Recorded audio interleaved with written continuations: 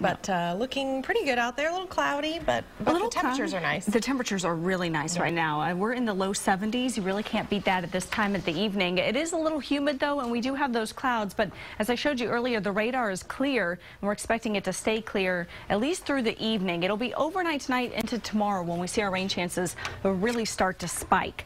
So let's go the forecast for the rest of this evening. 72 degrees right now. We'll drop to around 65. That's about it by 10 p.m. tonight as those clouds fill all the way in.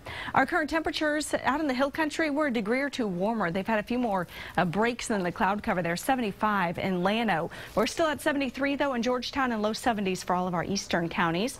Right here in Austin, partly cloudy, 72 at Camp Mabry, overcast 73 out there at the airport, and our winds all out of the south right around 10 miles an hour. Now that southerly flow has really pulled in a lot of that moisture. That's why it feels very different today than it did yesterday, and especially from the day before.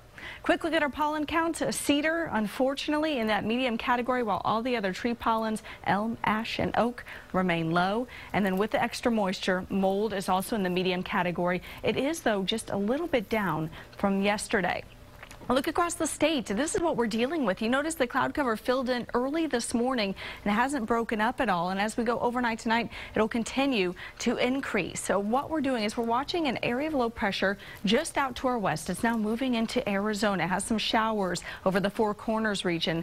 That low is going to track into Texas and bring us some decent rain chances this weekend. It'll in fact move right across central Texas and move out of our area by Monday. So what we can expect on Saturday, we're looking at a warm, muggy, cloudy day, some scattered showers early, possibility of some storms through the afternoon. Then by Sunday, the cold front moves through. We will see the front move through early in the day. We'll also look at the chance for showers continuing. That chance of rain, though, is going to be much smaller on your Sunday. Let's go hour by hour through your forecast. This is our high definition forecast or high resolution forecast model. Really great tool we have here. Put it into motion overnight tonight, and you see by early tomorrow morning, after midnight, before sunrise, we start to see some patchy drizzles, some light showers developing. As we go through Saturday, midday, again, some on and off light showers, but by the afternoon, this is 4 p.m., check out the hill country. You see the pockets of reds and yellows there?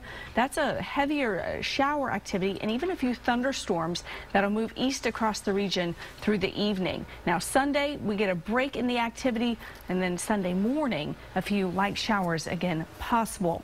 Now, with that chance for one or two thunderstorms Saturday afternoon, there is the potential one or two of them could also become severe. There's a slight risk. The Storm Prediction Center has included part of central Texas in the slight risk for severe weather. Mainly, we're watching the threat of large hail that'll meet most of the northern areas north of Austin, including Lampasas, Burnett, Williamson, Milam counties. Again, that's just a slight possibility for one or two strong storms that we'll be keeping our eye on through Saturday afternoon. Sunday, though, that thunderstorm threat is really gone. We'll just see some showers across the area. Tonight, temperatures very mild. Upper 50s out in the hill country. We'll go low 60s here in the metro area and to our east. And for tomorrow, temperatures similar to what we saw today, even with the chance for rain and the cloud cover. In Austin tonight, let's go 61 degrees. Tomorrow, 72, scattered showers, a few thunderstorms. And by Sunday, a little bit cooler. Only 60s on Sunday. The rain chance wraps up. The sun returns on Monday, and temperatures climb pretty quickly as we look at Tuesday. Look at that, 79 degrees ahead of another weak front that'll move through.